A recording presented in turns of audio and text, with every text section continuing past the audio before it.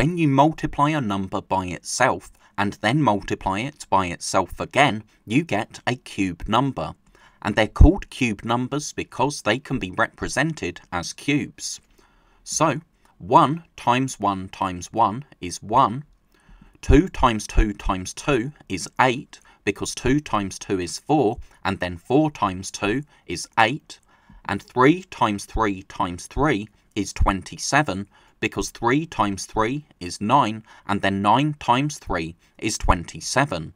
So 1, 8, and 27 are our first three cube numbers.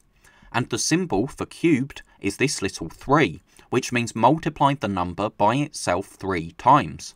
So 1 cubed is 1, 2 cubed is 8, because 2 times 2 times 2 is 8, and 3 cubed is 27, because multiply 3 by itself 3 times, and you have 27.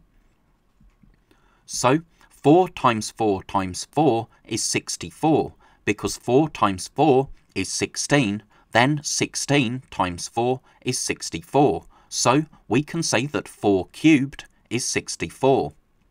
And 5 times 5 times 5 is 125, because 5 times 5 is 25, then 25 times 5 is 125.